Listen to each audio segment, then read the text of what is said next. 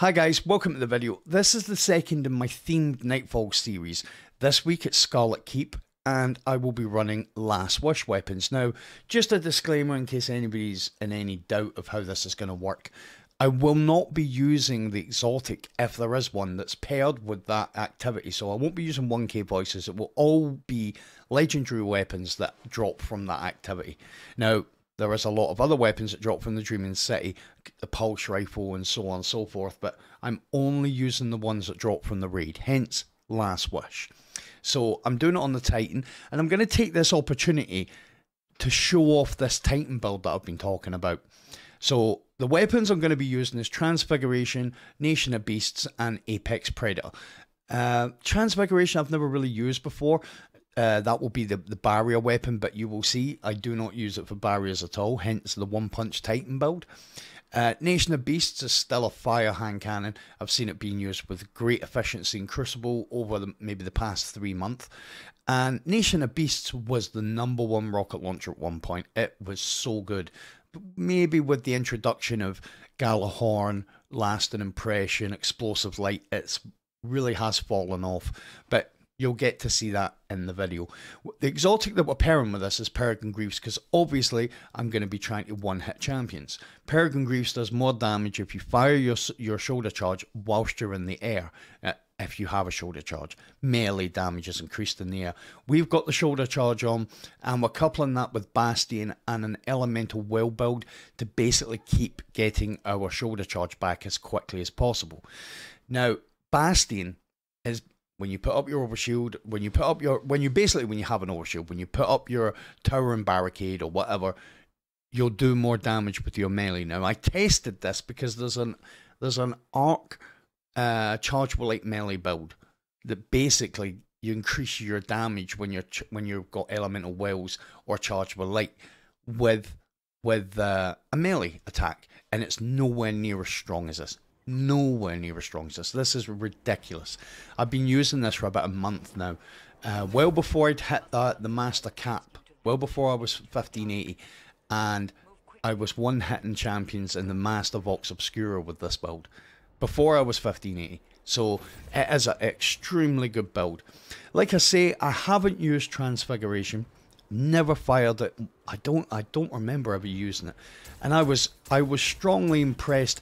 The build I've got's not great because I've only got 11 in the magazine, which kind of left me, especially when there was a group of ads and I was dealing damage from range, left me needing maybe to reload or switch weapons, and for a scout rifle to only have 11 rounds in the magazine.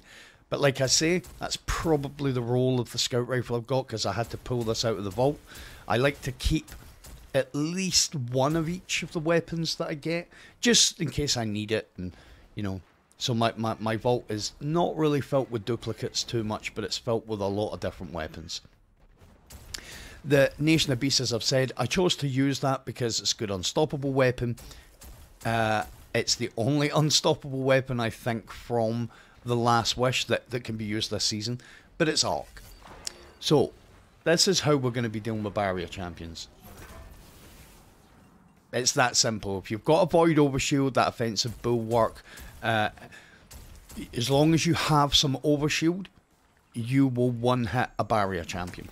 Now, it's different for an unstoppable. Unstoppables take much less damage before you stop them, but once you stop them and they're taking the recommended amount of damage or a normal amount of damage, you will still be able to one-hit them. And that's going to be the way we're going to be attacking the champions as much as possible. Now, during this run, I'm not really going to be speaking too much about the tactics involved. And the reason for that is because I've already done a master and a solo grandmaster and a solo master. So there's not really much to speak about. The tactics are the same. I'm going to be speaking more about the build, more about the weapons, and the idea is just to have something else. And this series is, like I say, I stopped doing master runs for a long time because I got bored of doing the exact same content every week. So this kind of switches it up for me, and I have to say it was a nice little challenge because the Last Wish weapons Maybe bar the hand cannon because of the 25% additional arc damage you do. Apart from that, these weren't great. You know, I didn't just walk through this, which is supposedly the point. So I've got as long as I keep that overshield, that's the idea, is to find a way. We'll just put a grenade down because we want to get those elemental wells. Just draw them all in. Nice. Shoulder charge straight back. Almost got my grenade back as well. Yeah, I wanted something that was a bit more of a challenge. I had thought about doing this on Grandmaster. I'm glad I didn't, because these weapons just, they would really struggle against, but you know, the GM adds take a lot more hits to do damage to. And maybe this run took a little bit longer because I really was trying to show off the Peregrine Greaves, you know, show you guys that it's a seriously viable option. And if you're, I mean, it's a good option for a solo player, but if you're playing in a fire team and you've got the support of your teammates, very good.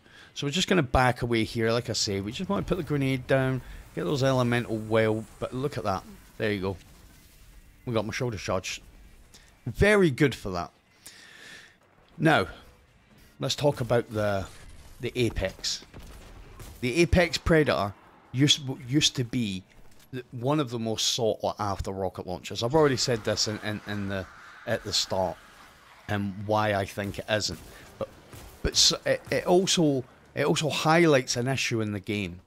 Now, when the season passes came out over the last couple of seasons, what's happened is there's been a damage modifier in it that basically forces you, force is a strong word, but pushes you towards using a specific weapon.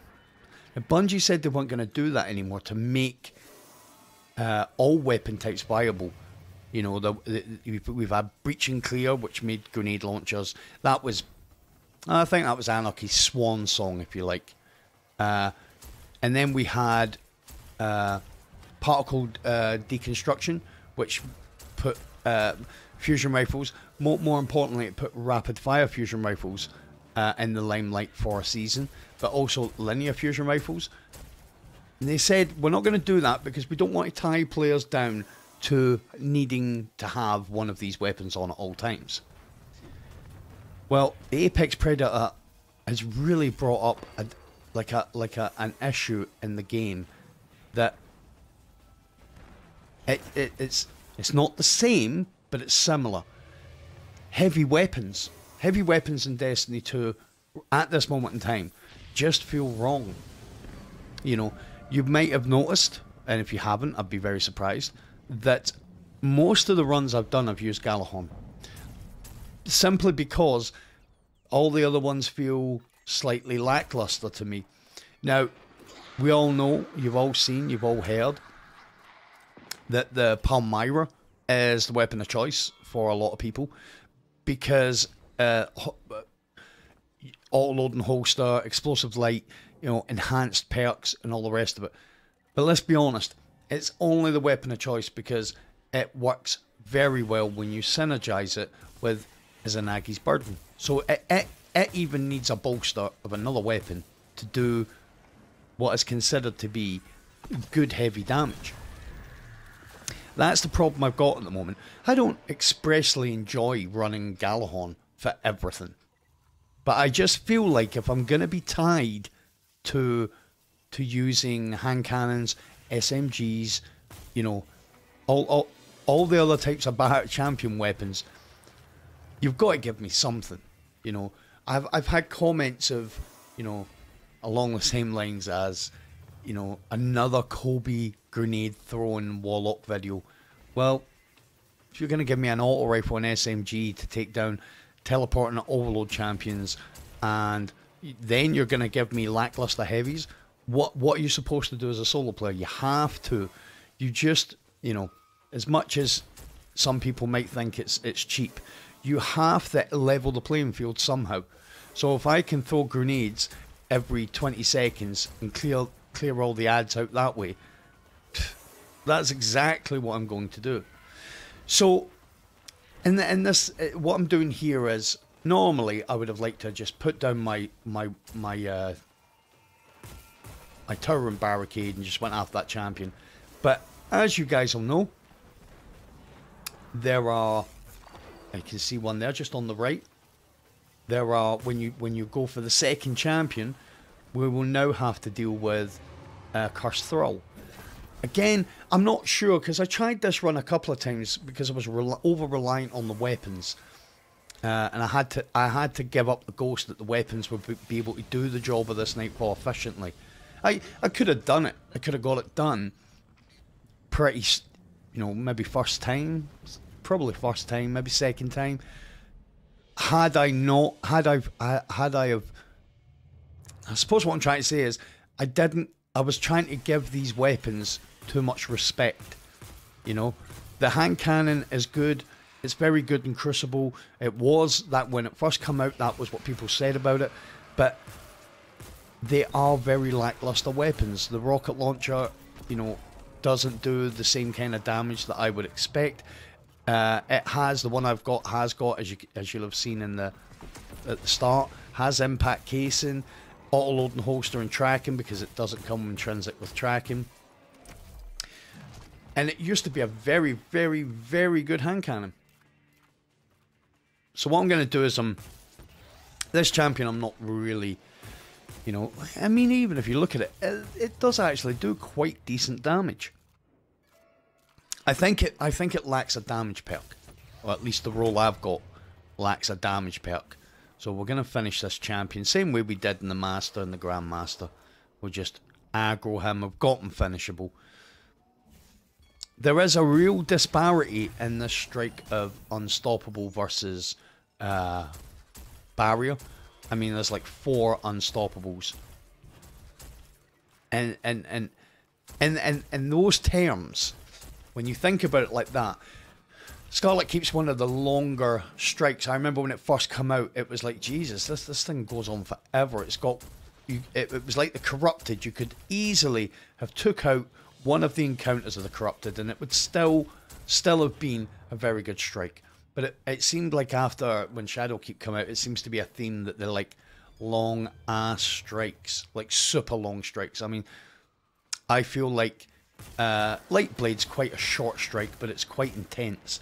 But Birthplace of the Veil is a long strike. There's a lot of adds in that strike. In fact, I think the first time I'd done it, it might be the most adds I've ever killed in a strike. I think it was 550, just close to 550. I'm waiting for this. With the Galahorn, I just want to bring this up because I remember thinking it. With the G-Horn, its tracking is I mean, it's not truth style aggressive tracking, but if those wizards don't start to fire at you, they will just, the minute you shoot at them, they will move. But the minute you fire, they start shooting at you, they're less likely to move when you shoot at them. And with this rocket launcher, with the Apex, when they dodge, the Apex's tracking is nowhere near good enough to be able to recorrect, and even from range, which the further away you fire a tracking rocket launcher, the more it can turn, obviously. So if adds do try and get out the way, you can take them down quite easily. The Apex doesn't have aggressive enough tracking to be able to do that. So the problem we've got right now is there's a barrier there. I have my shoulder charge. I've got my barrier, but there's a Shrieker. So what we need to try and do is, I wanted the barrier to run away. So we want the Shrieker to open. So just put a rocket and then shoot. So now, once we clear the other adds, because what you've got to remember with the shoulder charge is, you can't just be focused on the champion you're trying to kill, because if there's adds up, they will be shooting at you, taking down your overshield before you get there. There might be a couple of times, if you're using this build, where you'll need to, I just need to get a little bit closer. There will be times where you go to shoulder charge and you realise you've been shot out your overshield. Just reset. Just slide away, reset, So this other acolyte will teleport right in front of our eyes, because it always will. We'll take down that wizard, hopefully. Now what happened there, I just wasn't paying attention, because I was like, Jesus, where did that wizard go? Because I never actually, you know, I didn't see any damage, or I didn't see it come back up. I thought it died, it went down and died. Because wizards can do that, right? Sometimes they're like, whoop, and they just go straight down. And then if you've done damage, you get the thing that you've killed it.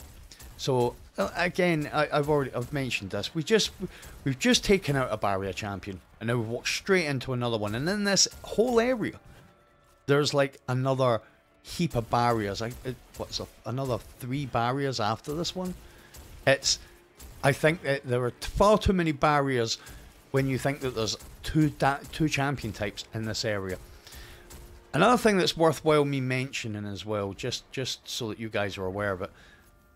I've been wanting to like have this talk about Nightfalls and now Grandmasters in general. That will be up hopefully tomorrow, because it's something that I've been meaning to do since, geez, we're 2022 now, so maybe August 2020 I started making the video, and then I thought to myself, maybe I should not make the video because Shadowkeep's coming out. We'll see what Shadowkeep does. And Shadowkeep brought champions. You know, and so... But now I feel like we're right back in the same place. So hopefully tomorrow there'll be that and I'm hoping that's going to be the start of a new series of videos. Because, you know, I never really script my videos. You know, I feel like I know enough about what I'm talking about to just be able to talk about it. This might be more scripted because there's actual points to talk about. So hopefully that'll be the start of a new series where we can discuss, you know, more in-depth issues and things within the game. So hopefully you guys look out for that as well. Like I said, I've already done the arms dealer GM. I'm going to try and get the Fallen Saber done before reset and just have the GMs on tap, almost ready to go. Now, if you remember the master, the last one I done, because you'll see here, because the GM, you take a lot more damage. I couldn't attack that champion in the GM because of these. Now, the minute you start attacking it, the thrall just like, I mean, they just gang up on you. As weird as that sounds, but they hide until you start doing that damage, or you push forward into a position where you can do damage. So they kind of make it a little bit difficult to be able to push the champion. I mean, I'm just looking at the damage that the Apex is doing. It's not half bad. Obviously, we'll do more damage with the hand cannon because that 25% additional. So on these next 2 plates, the difference between the first plate and this plate, so the middle plate, the wizard comes out when you get to it, and then you've got to capture the full plate before the champion comes out, right? This plate, the minute you start taking it, so you get about maybe 10% into taking it, the champion will come. So I've already put my barrier up. That allows me to get up and charge my movement, you know, to get up the stairs and then get the height needed. Because you'll see when you go for your shoulder charge. So what we've got here is just there'll always be 2 of those acolytes. I have my grenade. I've got my barrier. I need to get my shoulder charge back over the other side. So it might be worthwhile throwing a grenade on these ads and letting the grenade kill the ads, kill the 2 acolytes. And you see there, that's exactly what I've done. And then we'll just make sure that she can't regenerate. There we go. And I took a bit of a chance because I needed to get my shoulder charge back. And I felt like, because they're void, these ads are void, I felt like I wasn't, if they'd have been arc damage, if those ads had been doing arc, A, I wouldn't have pushed them like that, but B, I'd have died there. because that 50% additional. But because it's void, and it seems like it's only really the void snipers that are bugged. There we go. And you'd have seen when I was in the air, you actually get the notification on the right hand side of your screen that your Peregrine Greaves have procced. I think it's called Peregrine Strike.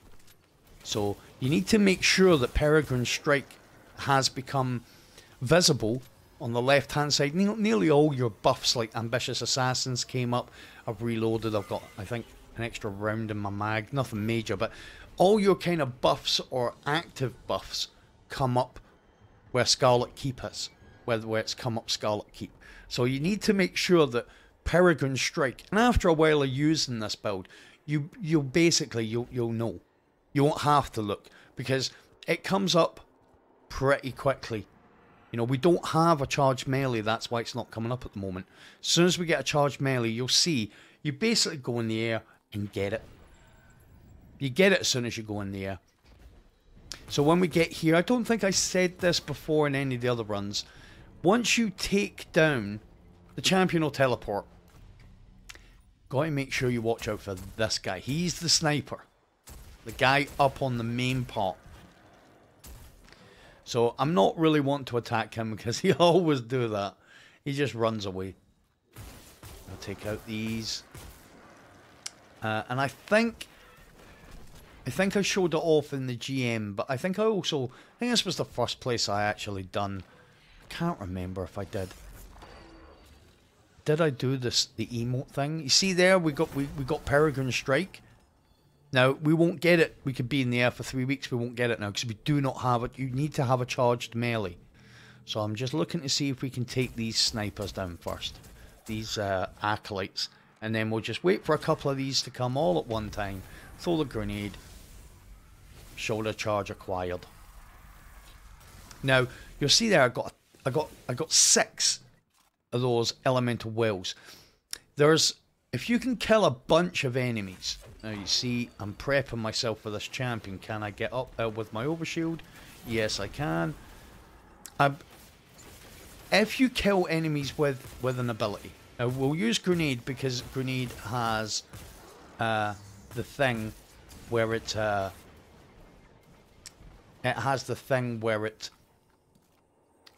does damage over time, whereas the melee doesn't.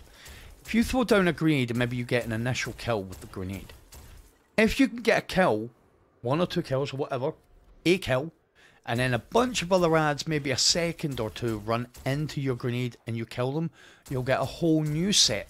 So you can actually very easily get 6 elemental wells from one grenade.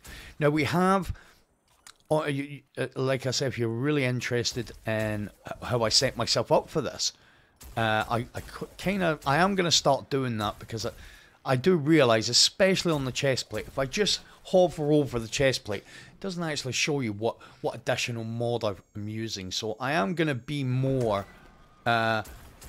showing you guys exactly what I'm using, so you guys can go back for yourself and see, because I try and be as respectful as I can to anybody watching the videos. I try not to baby people and be like, no, I'm using this hand cannon, it's got this, and I'm using this and I'm using that. There we go. As I say, Peregrine Strike, I mean, it's so good for champions. But I try to give you guys the respect I feel like that you deserve by expecting most people to know why I'm using Rampage. So I don't really go into detail with perks unless I'm using a specific perk that you guys might not, that I think you won't understand, but or be wondering, why is he using that? The other thing is, that's why the comment section is there. Now, it's something I've noticed, and I love it, don't get me wrong, but the comments I seem to get more often are, great job, great run, and I love that. Obviously, it's nice to get appreciated. Bye. But maybe I've put it down to that my explanations are that good in the videos, you guys have got nothing to ask me. Yep, this is the first time, because I actually done this run about 3 days ago.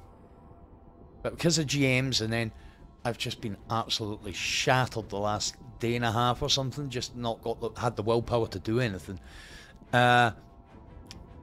If you guys ever see anything in the video and you're like, what is that? Why is he using that? Why didn't he use this? Let's get a conversation going in the comment section. You know, and I'm pretty sure most people that actually comment and talk in the comments know this. I also have a Twitter that you guys can contact me there. It's linked on the channel. You guys can follow me there. I put up stuff that I don't put up on YouTube. I don't put everything on YouTube. So he's a bit close here. And my grenade hit him, so I'm gonna grab these. Get Peregrine Strike.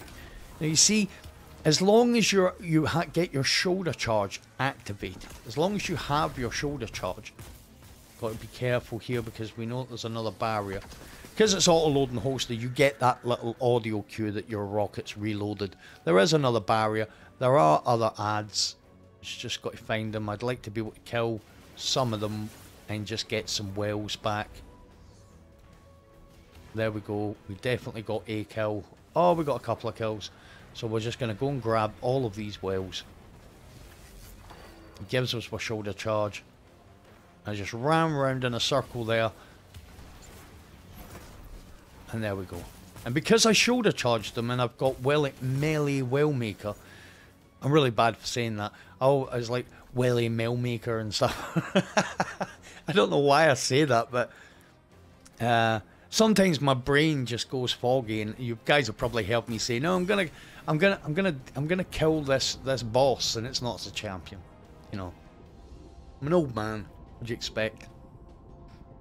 One does one's best. But yeah, you can if and I don't have great. No, my sensitivity isn't like really high. I think it's on like 6 or 7 or something. You can run around in a circle and get your shoulder charge. Now, this thing with the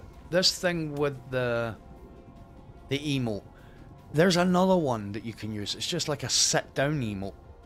It's just like you sit back in a chair and you lean back and you kind of start thinking that your guardian starts thinging their knee, like tapping their knee. You don't have to use that exact emote. The first emote I was told about was from Lee. I gave Lee a shout out in the last video, and I'll do it again in this one. It was that emote. It wasn't this one he was talking about. It was that one where you lean back in the chair and just kind of start tapping your knee. That's the one that works as well, because I think somebody said, and it was a ridiculous, I think maybe on my Facebook group, which I have as well. You're more than welcome to join that, the Destiny 2 player community. Said that, you know, he loved the idea of the pay to win. And it was like, what are you on about? And I think he was meaning because that emote is from the season pass. I did take it. No, and I apologise if anybody doesn't agree with this, but I took it. It was kind of a childish comment, so I took it that it might have been a child, you know, like a teenager or so that had made it, just because it's a thing now, isn't it? If one kind of, if they hear an opinion, you know, there are people out there like this. I'm sure you guys will understand what I'm saying and why I'm saying it. There are a ton of people out there that when they hear an opinion, because they don't have the knowledge, I'm not going to say intelligence because it's got nothing to do with that, but they don't have their own knowledge base on it, so they just acquire someone else's opinion like it's their own, you know. And someone might have an express reason why they are saying things the way they're saying it. They might have a grudge against something, you know. I'm not trying to speak out of turn about anyone else, but Sir Demetrius, who I love watching, I think he makes very funny videos. Not so much for the gameplay anymore, Sir D, you know, but I do enjoy the entertainment of it. He had a problem with Bungie for ages, and then it came out that he wasn't invited back a couple of years. They wouldn't take any of his suggestions, and then he wasn't invited back to one of the summits, and that happened for many years. So that was why he had his opinion about Bungie the way he had it, which is his entitlement. But what happens in today's world, it's like me taking his opinion like it's fact, whereas it's not. Opinion and fact are two different things. And I'm pretty sure the people that watch my videos, I think I have quite a... Yes, you that sit and watching this video, I think you're quite an intelligent person who is mature enough and experienced enough to have your own opinion. We can talk about opinions and I can disagree with them, but it doesn't matter. It's your opinion. Doesn't need to be fact. Anyway, we've got off the subject here. It's just because I feel like I've ran through the how to do this a couple of times. You know, so I don't think you guys need to be hearing me talk about the strategy on how to beat this strike again. Now, I would like to say that the Peregrine Greaves does more damage to Hashladoon in this boss battle than the rocket launcher does. But I think, I mean, look at that. That's just a ridiculous amount of damage. One thing I will say about the run that I didn't say in any of the others, be very careful here. Now, you are going to be in a privileged position where you actually have cover, right? But these thrall, if you're not right back in this corner, these thrall, I have to do this a couple of times because what I done, right, so let's break this down on what's happening in front of us. I got Hashladoon into her, immune state, right? Now, what happens with getting into the immune state is, I got a little bit confident, overconfident maybe. Now I'm in a bubble, and you know, this knight, he just wants to keep coming into the bubble and hitting me. It's bad news for him because he's not going to be able to kill me or even do any damage. But with making Hashladoon immune in the first section, I get the knights and the wizards. So I couldn't come out and attack the knights, right? Because there was a wizard there and obviously it's arc. And I couldn't come out and attack the wizards because the knights were there. So now I've pretty much taken care of, you know, a few of the... The reason why I never fired my rocket there was because I felt like it would share too much of the damage with the acolytes, and I didn't want to do that. I wanted all the damage on that wizard.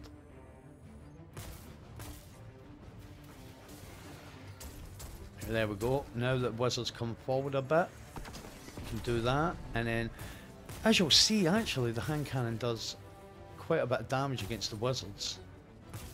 Because it's because of the arc. It went slightly different. It was a little bit more...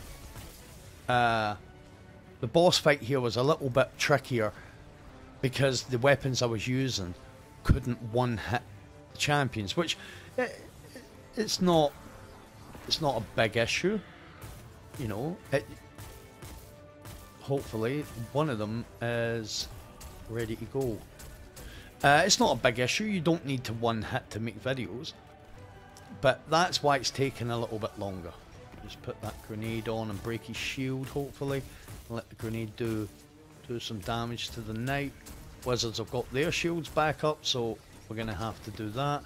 There's a bit of heavy line about, but luckily they were close enough that...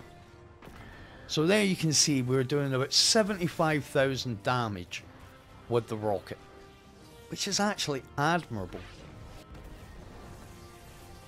Just shoulder charge, because she's... What Hashladoon does is, like a lot of wizards, I'm just going up the back, there's heavy ammo up here, I want it, I don't have any. As long as she's not shooting at you, and even when she does, you've got your shoulder charge to get you out of trouble. Now we're back to having 5. Now what I'm going to do is have a look at her, because the next wave's going to be unstoppables, right? So I'm going to have a look at her health. Right, there's another 75. Now I'm going to go up, and this could put her into her immune phase. Now I think that done about... I'd need to slow the video down and have a look, but I think that said 180,000 on the shoulder charge. I could have been wrong. I I never really bothered about how much damage I was doing. It wasn't something that I was checking. I just knew that it was doing a ton. Be careful with the acolytes, because obviously they'll be throwing solar bombs, and with you being back here, you don't want to have to deal with it. As we've got more heavy, and now we've got exploders. Throw that down, charge for unstoppable, stop the unstoppable, and get a rocket on. Now we'll just reload, and then we're going to stop him again if we can. I think the other one comes first, and we'll put a rocket on him. Now if they push too far, it's the same as any of the ads, just back into the corner and crouch. You're completely safe here. Nearly, but we got a cursed thrall there, so we've got him stop finishable. If he pushes up, I will just try and finish him. So again, if you're being pushed and you're being encroached is the right word, right? If you're being encroached by the ads, remember that the way to stop yourself from taking all that heat is just don't shoot at anything, back away, right? And you see there, I didn't think he'd actually be able to do that much damage from there, but he did. But we're cool. Just backed away, crouched down. Now if I don't engage here, those ads will just stop shooting, because they will disengage. As long as I stop shooting. Now we've got him finishable. Got a grenade on him, and I am just gonna kill him like that. We want the next one though. It'd be nice to finish the next one. So where's this knight? Just want to see where the unstoppable is. So we'll finish him, and then we'll finish him. Now, as you can see, I was close there to dying, because I didn't think there was another knight up. You know. So I had a bit of an issue deciding on weapons, deciding on what I was going to do this on. Or I was going to do it the Last Wish, or one of the other activities. There are some that this season I'm not going to be able to do, because if you take Deepstone Crypt for example, they don't really support all the, you know, all the champion mods aren't supported. Now we do have obviously a hand cannon, and we do have a scout rifle, which means I could do unstoppable barrier, but they're both in the same, you know, it's an energy hand cannon, energy scout rifle. You know, I could use a machine gun for the heavy, but the primaries are a shotgun and a sniper. So maybe if I was to run it on the warlock and just completely negate overloads, but we'll see. We'll see. So now that we've got this here, what we are going to try and do, I'll put my barrier up. I'm going to go around here, and we're not going to be getting back into cover. We are just going to use this, use the weapons of light, use the bubble to protect ourselves, and just kill her. And there we go. That is the run. That is Last Wish. Last Wish themed Nightfall. I hope you guys enjoyed this series. Let me know if you know, if you are enjoying it and you would like to see more of these.